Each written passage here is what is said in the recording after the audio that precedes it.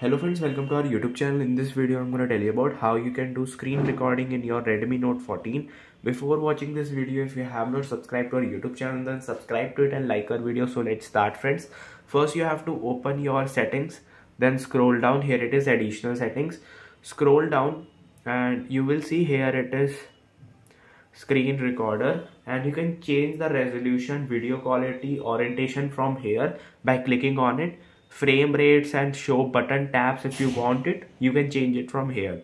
Now go to the control center and you will see here you have to choose this screen recording.